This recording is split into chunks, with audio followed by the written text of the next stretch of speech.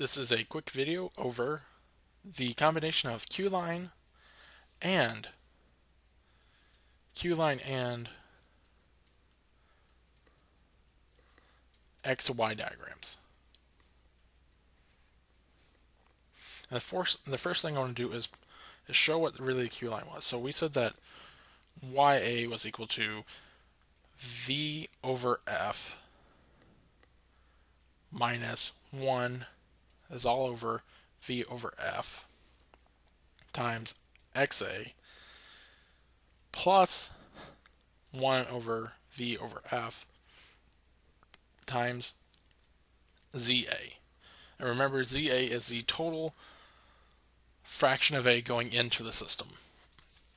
So let's say this is F, and we separate it to a vapor and to a liquid. The Z represents the mole fraction of A going in, so ZA. So that's going in, and then YA represents the mole fraction of A going out with the vapor, and XA represents the mole fraction going out the liquid, or the mole fraction of the liquid going out. That's what those mean. And we also remember an XY diagram.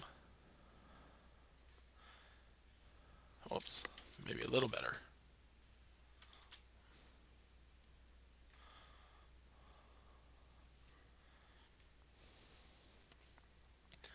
It is the mole fraction of the liquid versus the mole fraction in the vapor from 0 to 1. And of course, this is the more volatile liquid because it is concave up and not concave down. If it was the less volatile, it would be concave down. And you could still use a chart. It's just, it would kind of be almost reverse, but a little different. And we can actually see that we have a YA and XA and ZA.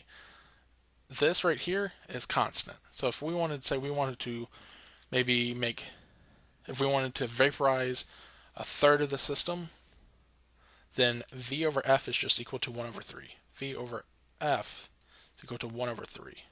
And all that means is for every 1 mole that goes out, 2 moles go out on the bottom. So 3 moles go in. That's all it's saying right there. So we're going to vaporize it. And I mean, you could actually have a vapor and a liquid still going in and still vaporize vaporize a third of it. That's supposed to be 1 over 3, sorry. So that's, you can when you're wanting to vaporize something, you can still do it that way. Anyway, we'll go back to this. So ZA is just the total mole fraction of A going into the system. And if the mole fractions of the vapor and liquid were equal, we can actually put ZA on this plot. So what we'll do is we'll say that the mole fractions in the vapor and liquid are equal to each other. So now we can go from XA, and I'll start off at 0.5 or something. So we'll say 1, 2, 3, 4, and we said that, let's say that the moles going into the system are ZA is equal to 0.5. So a fifth of the feed is of A. So we're just going to go up. We're going to mark that point. We're going to forget about that point for just a moment. Now we have Z plotted and we know what Z is. So then now this is a constant. So that's constant. So that's just maybe C. And then we have Y times some other constant times a variable X. So we're going to plot that on this graph. And that will give us, with saying that we want to vaporize a third of it, so that is just actually YA is equal to 1 over 3 minus 1 over 1 over 3 XA plus 3, because that's just 1 over 1 over 3, times ZA, and that ZA is just 0.5. So then YA simplifies to negative 2 xa plus 3 times 0.5, 1.5. If I'm doing everything correct, I might not be. I think I am though. So when y is 0, or when x is 0, which is right here, when xa is 0, y is equal to 1.5. So that's way up here. Like right there. Off the chart. Might be a little lower, but it's up there. And when y is 0, then 0 is equal to negative 2xa plus 1.5. We're going to transfer the xa, so we have 2xa is equal to 1.5 divided by 2. And that's equal to 3 over 4, which is equal to 0.75.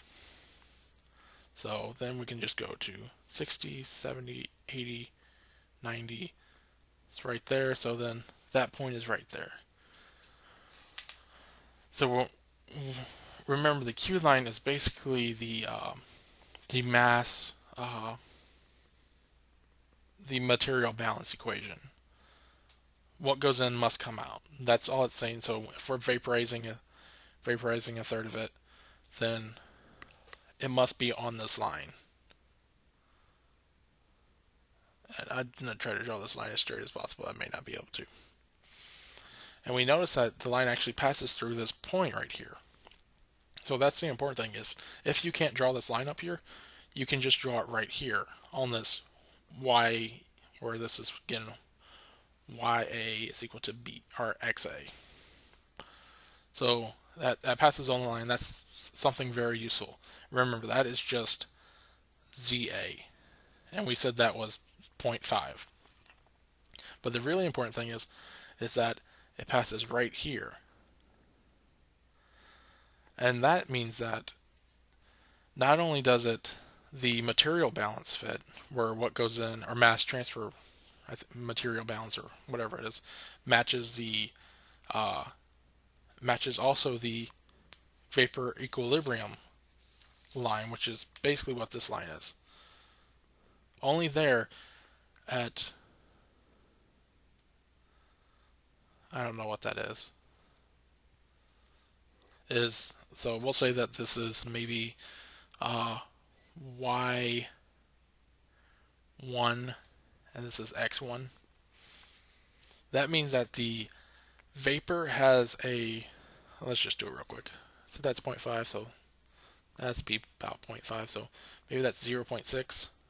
That's 0.6, and this might be 0.4. So then we know that the liquid has a mole fraction of mole fraction of 0.4, and the vapor has a mole fraction mole fraction